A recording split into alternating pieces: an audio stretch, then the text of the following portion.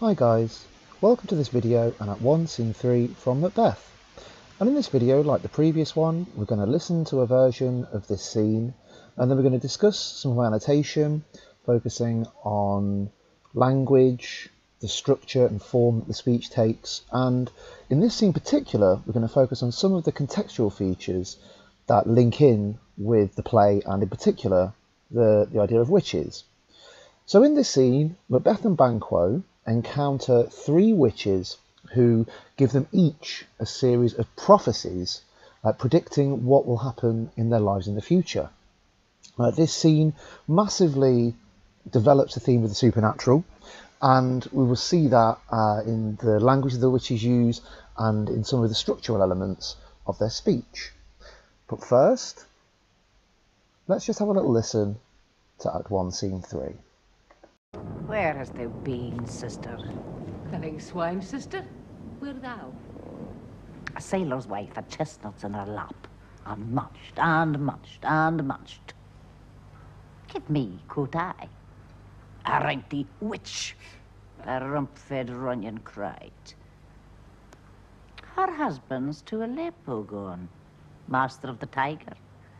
But in a sieve I'll thither sail, and like a rat without a tail, I'll do, and I'll do. Sleep shall never night nor day hang upon his penthouse lids. Weary 7 nights 9 times 9 shall he dwindle, peak and pine. Though his bark cannot be lost, yet it shall be tempest-tossed. Look what I have. Show me. Show me. Here I have a pilot's thumb, racked as homewards he did come. I drum! Macbeth doth come.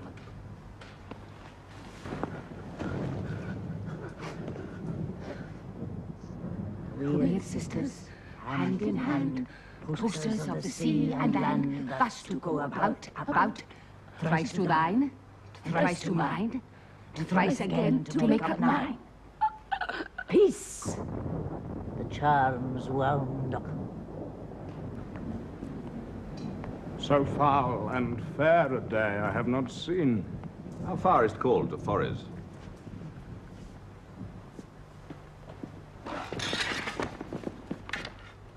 What are these? So withered, and so wild in their attire that look not like the inhabitants of the earth, and yet are on't. Live you? Or are you aught that man may question? Now, you seem to understand me by each at once her choppy finger laying upon her skinny lips.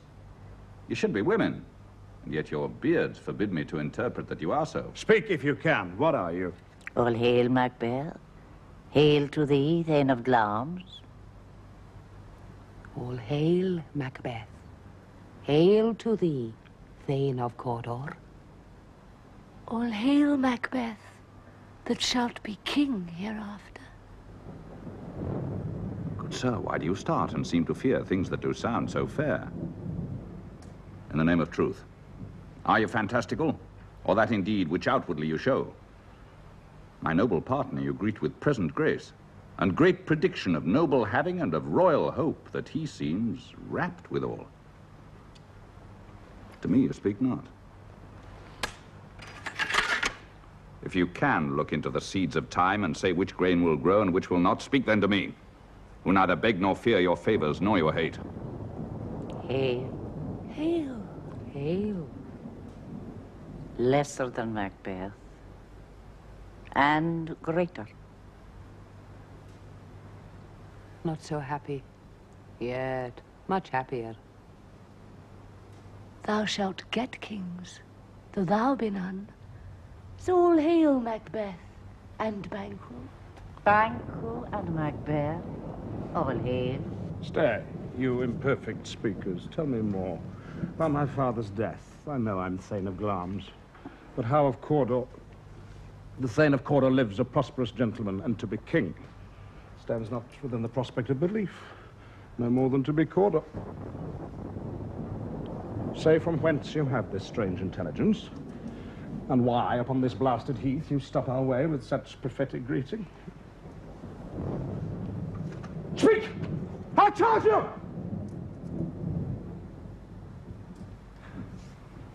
The earth hath bubbles as the water has, and these are of them. Whither are they vanished? Into the air, and what seemed corporal melted as breath into the wind. Would they'd stayed. Were such things here as we do speak about, or have we eaten on the insane root that takes the reason prisoner? Your children shall be kings. You shall be king. And Thane of Cawdor, too. Weren't it not so? The self-same tune and words. Who's here? The king hath happily received, Macbeth, the news of thy success. We are sent to give thee from our royal master. Thanks. And for an earnest of a greater honour, he bade me from him call thee Thane of Cawdor, in which addition hail most worthy Thane, for it is thine. What? Can the devil speak true? The Thane of Cawdor lives. Why do you dress me in borrowed robes? Who was the Thane lives yet, but under heavy judgment bears that life which he deserves to lose. Whether he was combined with those of Norway, or did line the rebel with hidden help and vantage, or that with both he laboured in his country's wrack, I know not. But treason's capital, confessed and proved, have overthrown him. Glamis and Thane of Cawdor. The greatest is behind. Thanks for your pains.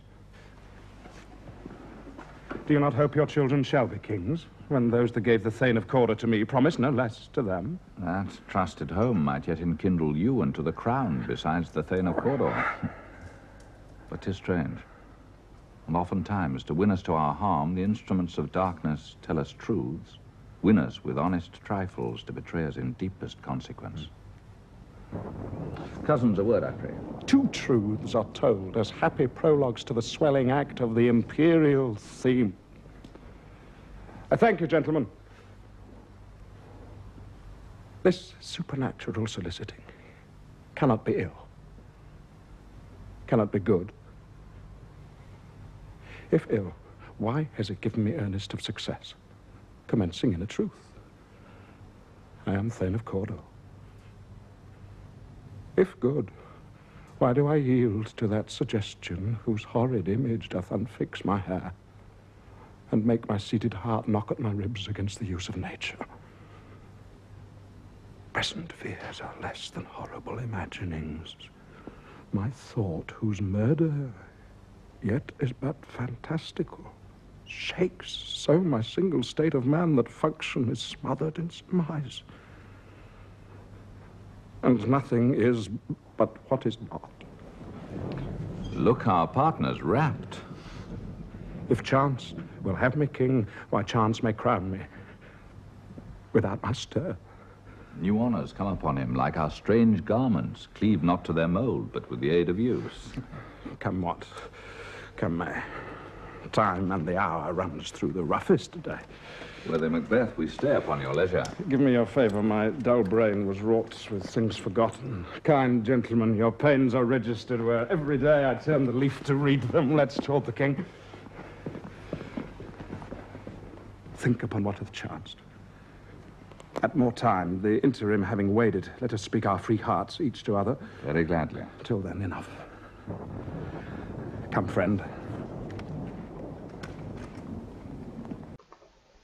Okay, so let's go and now look at some of my annotation, some of the ideas that are explored within this scene. So just to say, structurally, the witch's speech continues to read like a spell. It's that trochaic tetrameter and rhyming couplets, you know, the groups of 4 syllables, where hast thou been, sister, and all that kind of stuff. We then have some attitude towards witchcraft, and this would be particularly relevant in the Jacobean period. So this idea that witches were often accused of harming livestock, so they were killing swine, so the idea that witches were criminal, all of that kind of things. Now, there is a really important point that you need to understand. So contextually, King James was obsessed with witchcraft. He wrote a book called the Demonology. He really believed in it. There are lots of references to things that actually happened to King James in his life within this play. And here's the first one. So in this witch discussion. They're talking about tormenting a sailor, creating a storm, sinking ships, all of this kind of stuff. Now, in 1589, King James's wife tried to sail from Denmark to Scotland, but storms resulted in her losing ships. And also, when James went back to try and get her, there were lots of storms and lots of ships lost. Now, James blamed witchcraft, and 70 women were found guilty of witchcraft. And now, within their confessions, there were lots of kind of witchy things. And one of them was that they were sailing in a sieve in the sea. Like a sieve that you would sieve flour, so a thing full of holes. So part of their witchcraft was they were sailing in a sieve. So this is a real confession from a witch. We need to think a little bit about, why would Shakespeare write this? Why would he include this? Well, this play is very much for King James. At this point in his career, Shakespeare needs a patron. Queen Elizabeth has died. They need money. So he writes this play on a theme that King James would have been really interested in, and he gets him on board. And indeed, after this play, Shakespeare's company changed their name to the King's Players. I forget what they were called before, but they became the King's Royal Theatre Group. Ooh, sorry about that. So then we get this idea that they can conjure storms, so I'll give thee a wind. And the very ports they blow, this links more to that context of King James and his ships being destroyed in a storm, and it being because of witchcraft. This, I'll drain him dry as hay, sleep shall neither night nor day. Now, sleep is another motif within this play, and we will see how sleep is used and how characters' interactions with sleep change across the play.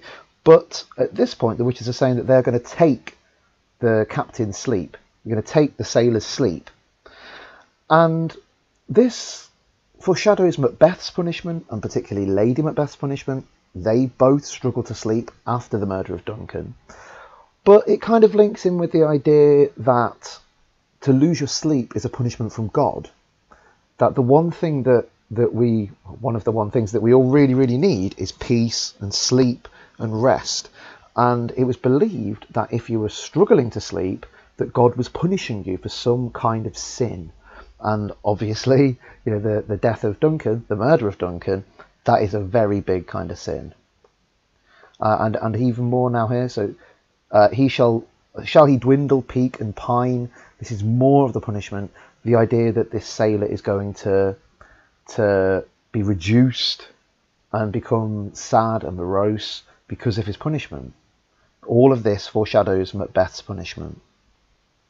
Now this is a nice use of homophone. Though his bark cannot be lost, bark is another name for ship, but obviously at the same time it might be the bark of a dog. So it might be that he's going to lose his ship, or that he cannot lose his ship, or that he cannot lose an element of anger or aggression. Again, that is something that foreshadows Macbeth and what happens with him in this play. He cannot stop being aggressive. He cannot stop being violent. And then finally, tempest tossed. That's another reference to the contextual idea that King James lost ships. We then get some further rhyming couplets. A drum, Macbeth doth come. And then this is like another incantation. Do you remember from Act 1, Scene 1? This is another incantation. And it's almost like they are summoning Macbeth and Banquo. And there's a really good point to make on the next page. But before we get to there, let's consider the number 3. So there are 3 witches. There are 3 prophecies. They use the word 3 quite often. Thrice to thine and thrice to mine. Thrice again to make up 9. So we need to think about 3 and the witches and speech patterns and all of that kind of stuff. So let's just consider, what is the symbolism behind the number 3? So the first thing that number 3 could represent is religion. So this is the Holy Trinity. It's God, Jesus and the Holy Ghost. So by the witches using 3 in this symbolic way, it becomes a subversion of religious imagery, because they are not religious. They're not serving God, they're serving themselves, and as we will see later on, this demon Hecate. So they're not godly, they're not Christian, so this would be called a subversion. At the same time, 3 could represent bad luck. You know, the idea that bad luck comes in 3s. So this is the most obvious with the prophecies that are coming up that we just heard. The third prediction the witch makes from Macbeth is the prediction that leads to his death. He's already the Thane of Glamis. He's just got the Thane of Cawdor without having to do anything. If he'd have just left it there, he'd have been fine. There wouldn't have been any issue. But he goes for the third prediction, thou shalt be king hereafter. And that's the one that is trouble for Macbeth. And also, you know, 3 is the charm. The idea that 3 is a charm number. And that links to the idea of fate, which is another big idea within this story. So just be aware whenever we see rule of 3 that the symbolism behind it could link with any of those things. I have to get moving on. Okay, so here we see Macbeth and Banquo arrive, and they use iambic pentameter, so they change the speech patterns to these, again, 5 iambs, the 10 syllables per line. And then Macbeth's first line, I think, is really, really interesting. He says, so foul and fair a day I have not seen. Now, this mirrors the words of the witches. They say in Act 1, Scene 1, fair is foul and foul is fair. So does this show that Macbeth is under their control? Does this show that Macbeth has been summoned by the witches? What does this say about Macbeth's free will moving on from this point of the play? If he's under the witches' control, then everything that he does isn't really his fault. But at the same time, that also shows, you know, the duality of their character, you know, the duality of Macbeth's character. Then they describe the witches. We get, and all of this shows, you know, attitude towards witches. Banquo describes them as unnatural. The idea that the witches won't speak to Banquo, that's a particularly interesting one. But each at once her choppy finger laying upon her skinny lips. So the witches will refuse to speak to Banquo first. They need to speak to Macbeth first. Then we see an insult. Banquo calls them bearded, rejecting them as women. This shows that they are rejects, outsiders, but it also, I think crucially, shows them that Banquo isn't under their spell. Banquo is still acting within his own free will. Here's a really interesting change in the witches' speech patterns. When they talk to Macbeth, they use iambic pentameter. They match Macbeth's speech. Now this might be something to do with manipulation, but at the same time it might just be that they're going to find it better to communicate with Macbeth using iambic pentameter. But I think it's the top one. I think they're trying to manipulate Macbeth, and so they mirror his speech and appear to be higher characters when actually they're not. So this is the first 3 prophecies. And here, as I said previously, here is the third prophecy, which is the one that leads to Macbeth's downfall. And just think about this word, hereafter. This is a recurring word that we will see throughout the play. And hereafter can mean sort of next. The hereafter, kind of you're going to be king later. But hereafter is also a word to mean the afterlife. The hereafter is where you go when you die. So there is definitely some foreshadowing to Macbeth's death and the death that will surround him. Macbeth is scared by this prophecy.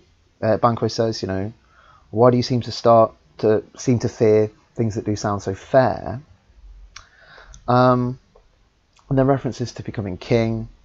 The seeds of time, this is metaphor for nature. And also, you know, it means they can predict the future. If you can look into the seeds of time. But also, time is a really key motif in this play. And if we think about the seeds of time, where in the cycle of something are the seeds of time? They're at the beginning of the event. This is the beginning of the event. We're going to see Macbeth talking about being on the bank and shoal of time in the next couple of scenes. So this very much indicates that they're at the start of everything that's going to happen, which obviously they are. It's the beginning of the play. So Macbeth, Banquo here, he says that he neither begs nor fears your favours nor your hate. So Macbeth showing very much here that he won't be manipulated and that he doesn't care whether the predictions are good or bad. Okay, I have to get moving. So then we get another rule of three, but note here, so three predictions, well, three things they say to Macbeth, to Banquo, not necessarily predictions, but they return to this trochaic tetrameter and rhyming couplets. So they're not that interested in convincing Banquo that they are higher characters. They're fine to just use their regular speech patterns. And as we're going through this page, I want you to think, how and why are the witches' prophecies different from Macbeth and Banquo?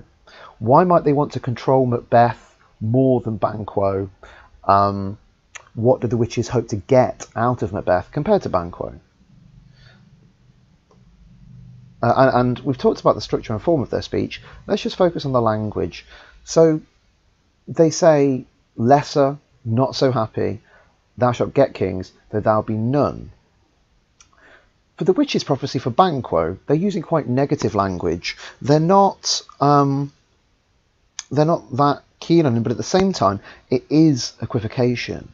So not happy, yet much happier, lesser and greater, thou shalt get kings, though thou be none. Why use this ambiguous language with Banquo when they were so happy to use these straightforward prophecies for Macbeth? There was nothing ambiguous about saying thou shalt be king hereafter. So why be more ambiguous with Banquo? Is it that they just want to kind of throw Banquo off? But at the same time, it might be that they are trying to make Macbeth jealous of Banquo. By saying that Banquo is greater than Macbeth and happier than Macbeth, that might plant the seed in Macbeth's mind that he's going to have some problem with Banquo. So Finnell's death, this is Macbeth's father. This talks about the great chain of being and that power passes along certain lines. Shows that Macbeth has an inherited title. We then see some dramatic irony. Macbeth says the Thane of Cawdor lives. Well, we know that he's dead. We found that out in the previous scene when Duncan was informed of Cawdor being caught and executed. So initially Macbeth does not believe. That's an important point to take on board when considering how his character changes. So at this point he says that to be king stands not within the prospect of belief. We then have more attitude towards the supernatural. The idea that the witches were things without substance that can vanish, all of that kind of stuff. And then some nice references to nature, air and wind. You know, the idea that the witches don't really have physical form. We then see how a broken line of iambic pentameter is shared across Macbeth and Banquo. And this shows the closeness of Macbeth and Banquo, definitely, and it shows the strength of their friendship at this point in the play. Just before I move on to the next page, this reference to the insane route that takes the reason prisoner is a link to madness, and it shows that Banquo is the one to realise that what they've experienced is close to madness. It also foreshadows the mental health issues that are explored within the play. We then have Ross and Angus arrive to tell Macbeth the good news about becoming the Thane of Cawdor. And for this page, let's think a little bit about the cycles of violence.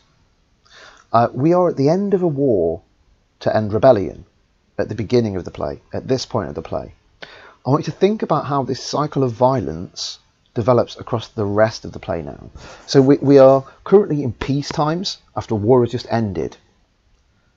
Now think about how things are going to change to get back to a place where there is a war, and that is a war to end a rebellion. Okay, just bear that in mind as we move forwards. So then the king hath happily received, Macbeth, the news of thy success. This is glorification of Macbeth's violence. At this point in the play, remember, Macbeth's violence is seen as a good thing. It's seen as honourable, noble, loyal, all of that kind of stuff. Now we see that Duncan likes Macbeth. You know, their personal venture in the rebels' sight his wonders and his praises do contend, which should be thine or his. So this idea that Duncan considers Macbeth's acts to be a wonder and that he praises him for everything that he does. This shows Duncan to be a fair king. It also shows Duncan to be a good king. It shows that Duncan has a lot of trust as well, and we'll see how that trust is placed and whether that makes Duncan a good king or not. Okay, so then the second prophecy becomes true when Ross tells Macbeth that he can call him the Thane of Cawdor. So instantly, this adds weight to the witch's prophecies, and this is going to be what starts Macbeth's mind turning. So then Banquo replies, "What could the devil speak true?" So Banquo sees the witches as evil. He refers to them as the devil. Not a devil or some devils, but the devil, supremely evil. Now, remember that clothes are a motif, and that clothes within this play represent power and titles. Here, Macbeth responds, "Why do you dress me in borrowed robes?" So at this point in the play, this shows a certain humility within Macbeth, that he's a little bit humble. Because to ask, "Why do you dress me in these borrowed robes?" this shows that he feels the title of Cawdor isn't truly his. You know, borrowed robes, that he's borrowing this title from Cawdor. And it also shows that he's not very hungry for power at the moment. He's quite content. So then references from Angus's speech to the rebel and in his country's wrack, when talking about Cawdor helping out Norway. All of this foreshadows Macbeth's rebellion and the ruin of the country, his rebellion against Duncan. It could also represent Malcolm's rebellion against Macbeth towards the end of the play, but definitely this all foreshadows the treason that Macbeth commits. Okay, so here we see that Macbeth starts to believe the witches. He uses the word hope, when talking to Banquo. And he sees the witches' prophecies here as a passive act, using the word gave, when those that gave the Thane of Cawdor to me promised no less to them, talking about the promise that the promise that Banquo's children would become kings. This is a passive act. It shows that Macbeth feels the witches gave, and that there won't be any consequences to their prophecies, that they've given him this like a gift or a treasure.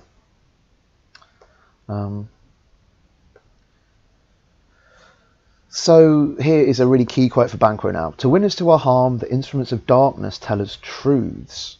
So Banquo realises the danger here. And he uses this juxtaposing language. I think this really nicely develops the idea of equivocation, and it shows that Banquo realises that the witches were equivocating. They directly equivocated with him, lesser but greater, sadder but happier. That's not quite right, but you know what I mean? They equivocated with Banquo, and now Banquo is trying to relate that equivocation to Macbeth by saying they win us to our harm, and that darkness tells us truths. And yeah, direct references to equivocation. Now here we have Macbeth doing a soliloquy. So where it says aside, this would be he's talking to the audience. And indeed, if you were to watch one of these productions, this might be a moment when Macbeth was talking to camera, so talking directly to the audience. So two truths are told. This is prophecy 1 and 2. But also, this could be a reference to equivocation. Fair is foul and foul is fair. There are two truths within that statement, aren't there? All hail Banquo, lesser than Macbeth, but greater. There are two truths told there. So this might be Macbeth recognising that good is bad and bad is good as well. Supernatural soliciting, that's a sibilant phrase to represent, slyness, dangerous.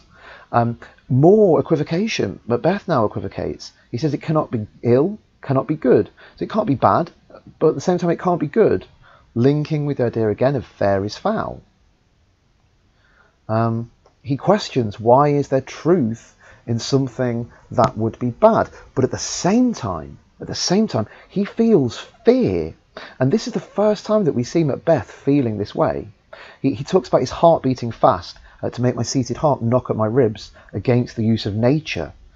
Understanding that he is feeling in an unnatural way and that the witches, they are themselves fairly unnatural. So now, whose murder yet is but fantastical, this shows that he's thinking of the murder of Duncan, but at the same time, my thought, whose murder is yet but fantastical, shows that there may be a death of thought, that Macbeth is relinquishing his ability to make decisions and becoming controlled solely by those witches. And then finally, so chance is a reference to fate. If chance will have me king, why chance may crown me without my stir. So this shows that Macbeth may get the crown without his action, without action, in the same way that he got Cawdor. Okay, finally then. So then, in the final, on the final page, Banquo makes another reference to clothes. When looking at Macbeth, he says, "New honours come upon him like our strange garments, cleave not to their mould, but with the aid of use." So this is another reference to the motif of clothes, and he's talking about, the Thane of Cawdor, and maybe Banquo sees Macbeth behaving strangely, thinking, he's just shocked that he's had this promotion. But Banquo believes the use of power helps you better fit that power. He says, "Cleave not to their mould, but with the aid of use." So he believes that if Macbeth were to use his power constructively, then he would be more comfortable as the Thane of Cawdor. The use of cleave, again, this is a homophone. It can mean to cling, or it can mean to chop really violently with a cleaver. So this is more violent foreshadowing. Time, the motif of time, brought up again. And then Macbeth starts to use these heroic couplets, May and Day, showing that, he's back to having control. Finally, your pains are registered where every day I turn. This shows that Macbeth cares about his people, that he cares about Ross and Angus and all of the other soldiers. At this point in the play, he cares. And finally, this is really, really good, really important. So, till then, enough. Come, friends. So the last thing he says to Banquo is enough. Now, this is significant, as it is also the last word that Macbeth says in the whole play. On the very final page, Macbeth says enough. This creates structural symmetry, but also it talks a little bit about predestination, that the events of the play are already mapped out, that Macbeth doesn't have any control. But as well, this talks about cycles of violence, and that this is the beginning of the cycle of violence, but that when we get to the end of the play and Macbeth is dead, spoiler alert, that the cycle of violence will once more be complete. Right, just before I go, I want to think a little bit about how Macbeth and Banquo are shown as different. Just a few notes on what their attitudes to the witches are, their desire for power is, and how the witches respond to them. And finally, how Macbeth and Banquo are shown as close. Think about the language that they use, think about the structure they use. Okay? Brilliant. So that's another video. Okay? I will see you guys soon. Bye-bye.